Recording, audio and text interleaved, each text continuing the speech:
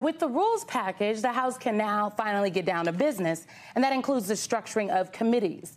Thanks to one motion of that rules package we've been talking about, the Judiciary Committee will now include a sub-panel with access to any ongoing federal criminal investigations. Seems fishy to me. At least one Democratic aide warned NBC News that the Judiciary Committee's work would be, quote, Benghazi on steroids. Committees will also begin executing Republican campaign promises to investigate any and all facets of President Joe Biden's administration and even his family. Now, while all of this drama is going on in Congress, President Biden wrapped up a trip to the southern border and to Mexico for the North American Leaders Summit, where he met with Mexico's President Lopez Obrador and Canada's Prime Minister Trudeau. The trio announced joint efforts to increase semiconductor manufacturing, to boost information sharing on trafficking of lethal drugs like fentanyl, and committing to reduce methane emissions from the waste sector by at least 15% by 2030. But all eyes were on his first trip to the southern border as president, where President Biden reviewed enforcement operations and he spoke to local officials in El Paso, Texas. This is as the administration continues to navigate the humanitarian crisis along the U.S.-Mexico border. The Biden administration has committed to increasing legal pathways for up to 30,000 people a month who are fleeing violence from Cuba, Haiti, Nicaragua, and Venezuela. And they've also turned back thousands of others from those countries to Mexico. That's only if they don't meet the requirements of the program. Here to discuss all of this and more is the deputy chair of the Congressional Hispanic Caucus, Congressman Adriano Espaillat, joins me now. Welcome to you, sir. I want to start where I ended here. You recently told Roll Call that while the Biden administration's approach was a quote-unquote beginning, it could have been stronger had the administration reached out to lawmakers representing border communities. So what would this policy have looked like if the administration had consulted those members like you suggested? Well, first of all, thank you for having me, and I'm glad to see that the president did visit the border this weekend and spoke to members that represent border districts. I think it's important to keep them engaged. They're on the ground and they know exactly what's going on in those districts. Having said that, I think had they discussed this before, it would have been stronger in many ways. There is a crisis of democracy in the Americas. We saw what happened this weekend in Brazil. We see what's happening, 46 dead folks in Peru.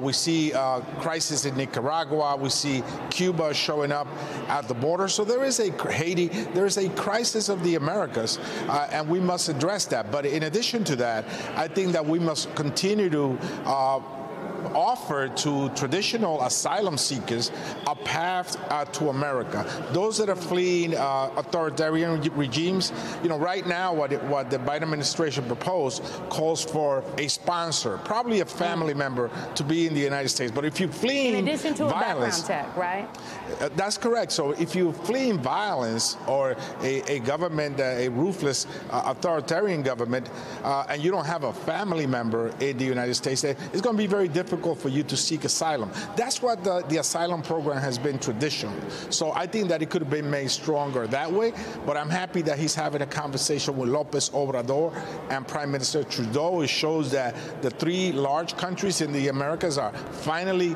coming together to address the crisis at the border and a crisis of democracies in Central and South America and the Caribbean. In addition to being briefed from administration officials, the cabinet secretary, DHS Secretary Mayorkas, was also in a number of these briefings with lawmakers. You also had an opportunity to express concerns directly to Secretary Mayorkas. What were those concerns to him specifically? Well, first, let me tell you that we have the highest respect for Secretary Mayorkas. I think he's probably one of the most sensitive and secretaries that we had in Homeland Security ever. He shows empathy for families, women and children that are crossing the border, the way we should be as Americans. And so we have the highest opinion of him, and we look forward to working with him. But I did express to him that we must have an ongoing dialogue with the Department of Homeland Security to ensure that we address the crisis at the border, which ultimately comes to my district. It comes to New York City, and it comes to cities across the United States. So we're looking to work together with him to address it. All right, we will be watching that as well, sir, and I know we'll be speaking soon as this all unfolds. I want to move to the recently passed rules package.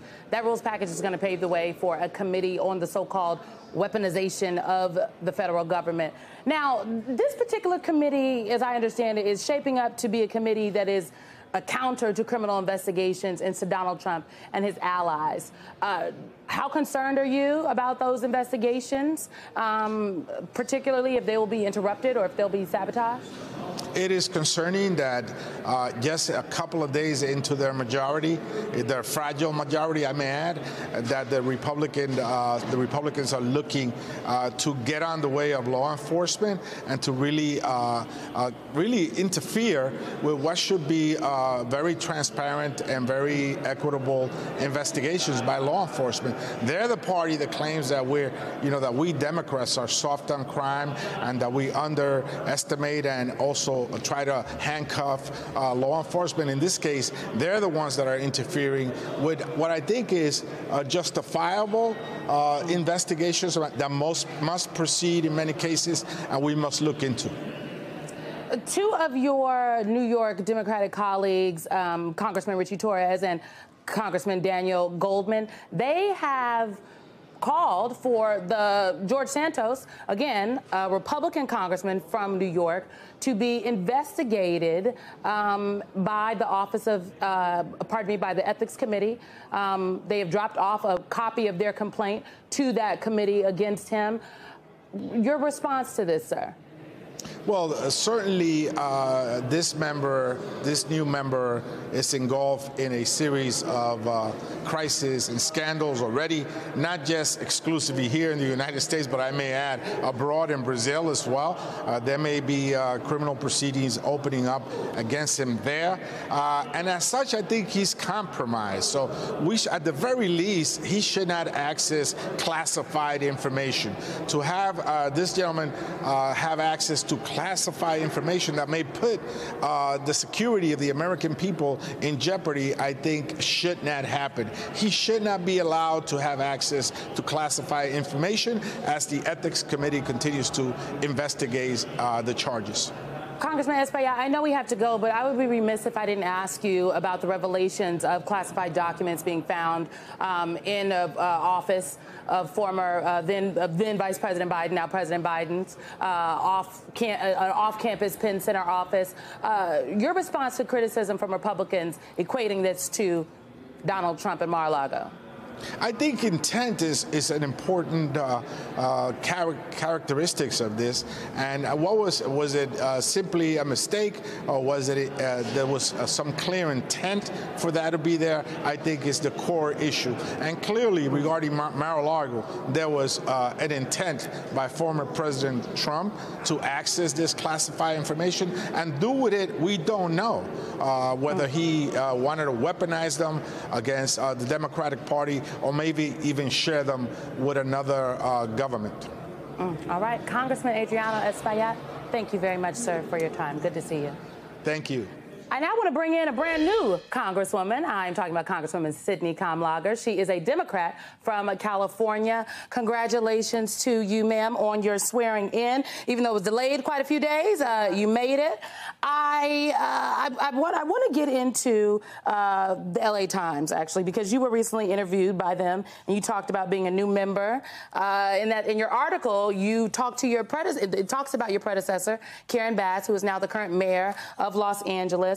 And she's texting you, and and the text message is, "What's happening? This is incredible. So much drama from the mayor." And you responded, "I don't know. I didn't know this was what I was getting into."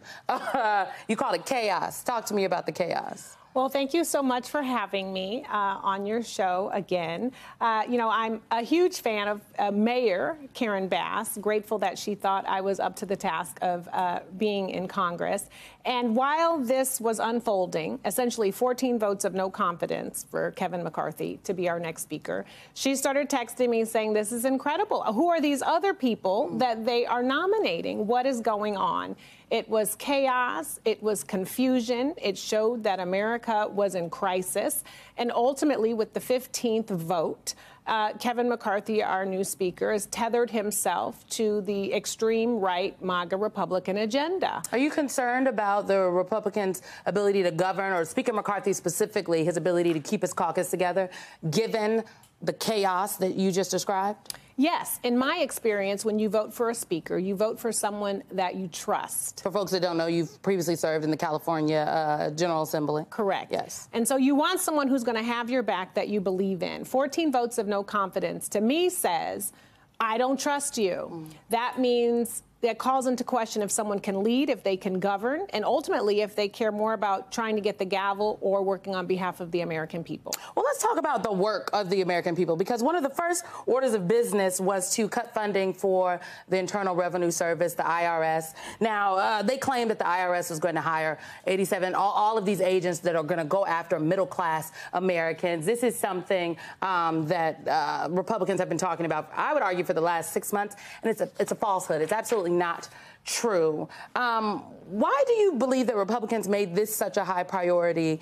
And what is the response from Democrats, right? Because there are things that the American people would like Congress to do as it relates to them for their needs. I think the American people want Congress to make sure that more dollars are going into our pockets. There are so many folks living in poverty. We have a lot of work to address child poverty and adult poverty. Going after the IRS, I think, is so choice, given the fact that Donald Trump is being investigated and he hasn't paid taxes. I think $750 one year and zero another. We know that the IRS has over-audited poorest communities in this country.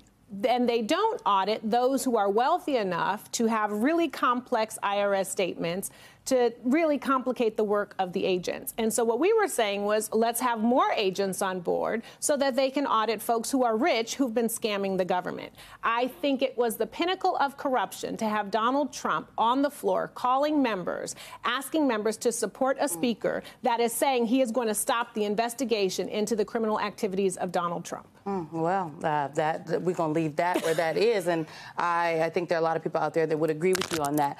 But I also want to get your response to what I spoke to Congressman Espaillat about. Particularly, we talk about investigations and whatnot. We now know that apparently there were classified documents found at a private office that President Biden used when after he left office as vice president. What is your response to this? Because there are Republicans out there saying, look, this is exactly like Donald Trump. And where's the investigation of Joe Biden? Now, it is not the same. But what is your response as a member of Congress? Because I could imagine this is something that the Republican caucus is going to pounce on. Of course, it is not the same. Intent is important. What we know is they want to have a select committee on the strategic competition between the United States and Communist China. That work has already been done through the Competes Act, through the CHIPS Act, and this is really their opportunity to legitimize xenophobia. We know that they want to have this select committee on the weaponization of the FBI, really in response to what's been happening to Donald Trump and probably some other members of Congress. This is a distraction point.